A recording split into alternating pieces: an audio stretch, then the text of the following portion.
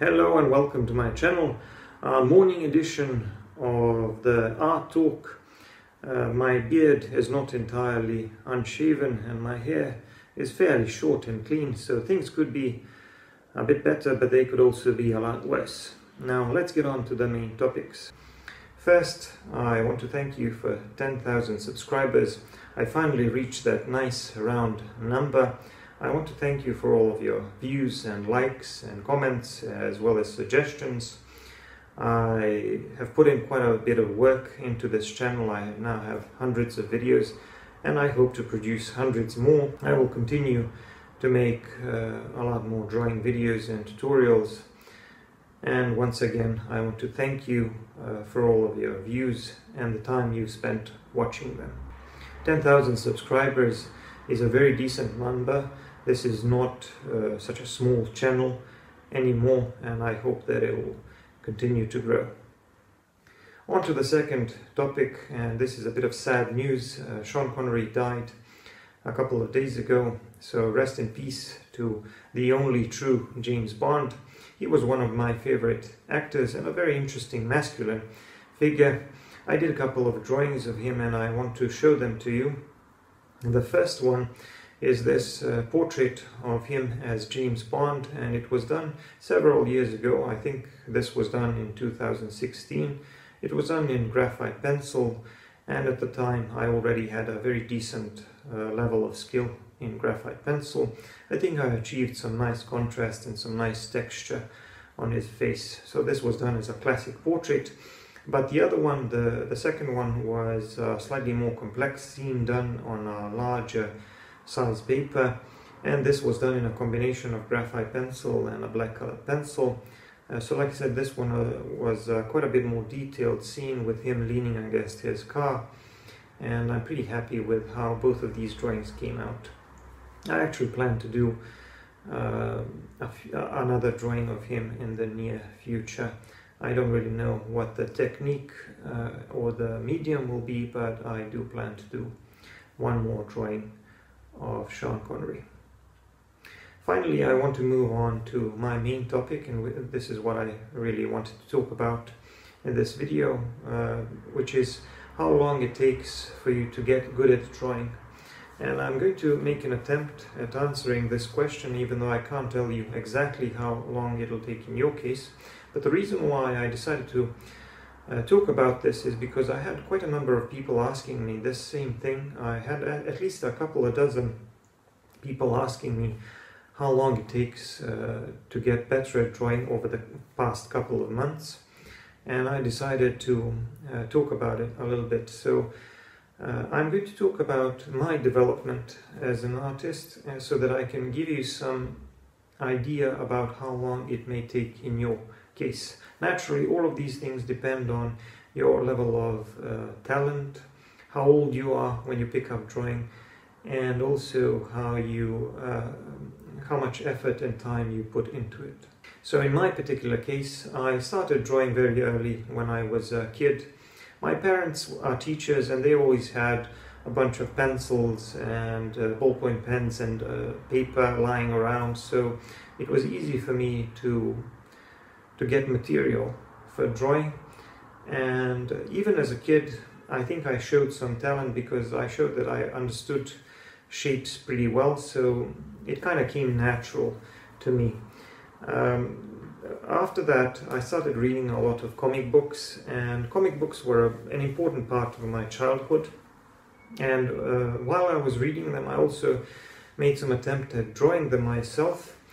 And I initially tried to imitate the comic book drawing style. Now that's quite a bit different from what I'm doing nowadays, because my drawings nowadays are quite a bit more detailed and realistic. But the thing is that comic book artists are very good at approximating and simplifying things, because they have to explain things in terms of lines and simple black and white relationships. So they always focus on the larger contrasts, and they have a way of simplifying things but at the same time making them look very realistic. The advantage of learning that comic book style is that it can help you focus on the basics and the essentials, and that can actually help you improve later when you move on to more complex, realistic drawings. In my teenage years, I also did a little bit of painting, and I mostly did that with gouache. I didn't do too many paintings, just several of them, and it was mostly paintings of animals and aeroplanes.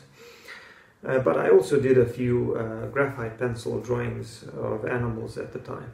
I didn't really commit to it too much, because the thing about my drawing career, if you want to call it that, is that I had a lot of long breaks, because I always had a lot of hobbies and a lot of things that I was interested in, and I would sometimes forget about drawing for several years and then go back to it later, and then forget about it for several more years and do something else, and then go back to drawing for a few months and so on.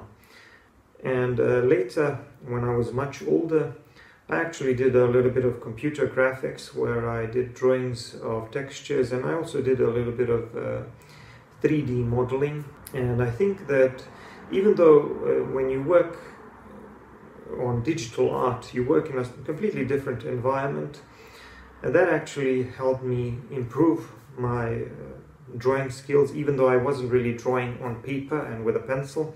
So later, when I got back to drawing, I found out that my drawing skill had actually improved immensely, even though I hadn't actually done any drawing with a pencil.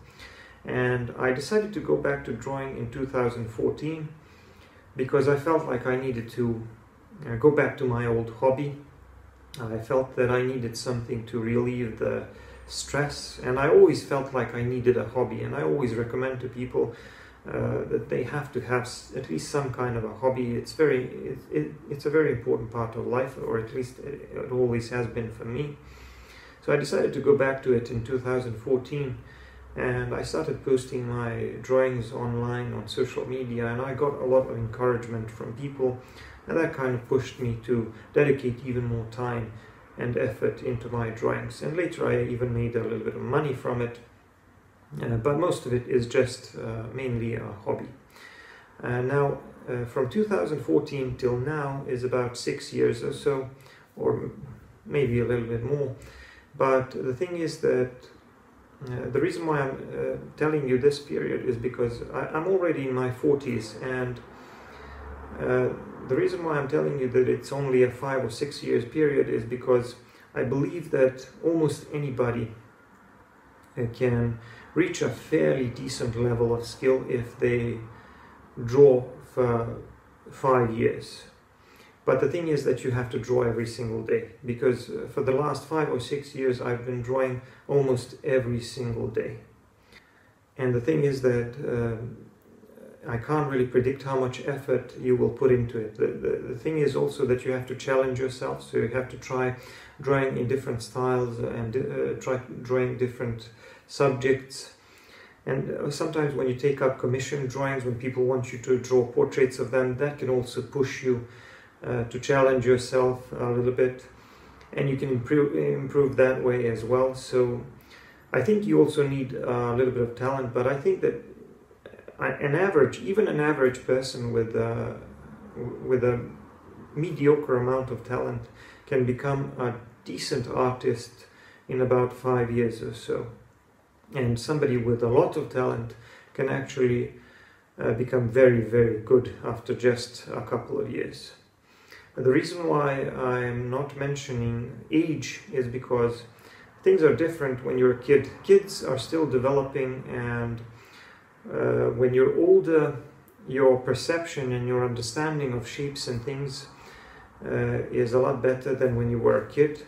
So I think that adults will actually make quicker progress than kids. But the thing is that it's better to start out as a kid, because later as an adult you will obviously achieve much better results. An adult person who picks up drawing will actually make quicker progress than a kid, because I think they understand things better, and their perception is a lot more complex, and they understand what they see better than kids do. That said, it's better to start drawing when you're a kid, because you start developing these skills much earlier, so that if you continue drawing as an adult, you will actually be able to reach a much higher level of skill. So I hope that I helped you a little bit with this answer. That would be all for this art talk video. I'm gonna get back to my projects. Right now I'm doing a series of drawings of Marlon Brando. I'm gonna show you some of them. I'm gonna post some of them on this channel.